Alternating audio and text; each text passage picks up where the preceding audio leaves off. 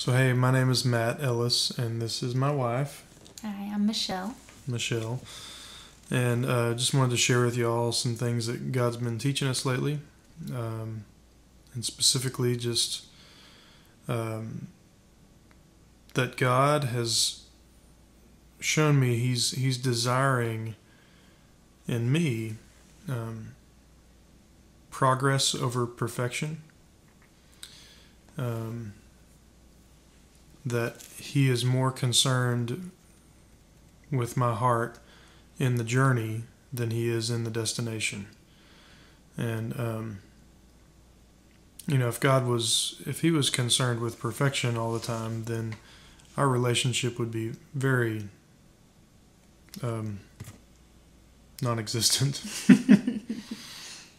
But thankfully, He loves us in spite of our imperfections, and He just desires us to just desire Him, and sometimes we hit the mark, and sometimes we completely miss the mark.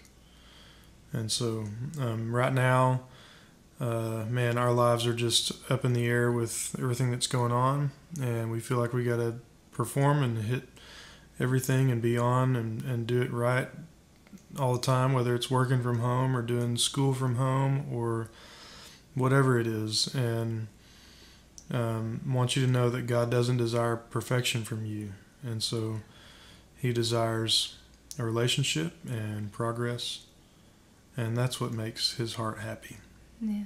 Yeah. So a little bit of scripture that goes along with that is from 2 Corinthians 3, and it's verses 17 and 18. And it says, "Now the Lord is the Spirit, and where the Spirit of the Lord is, there is freedom. We all, with unveiled faces, are looking as in a mirror at the glory of the Lord, and are being transformed into the same image from glory to glory. This is from the Lord, who is the Spirit." Good stuff. Yeah. Amen.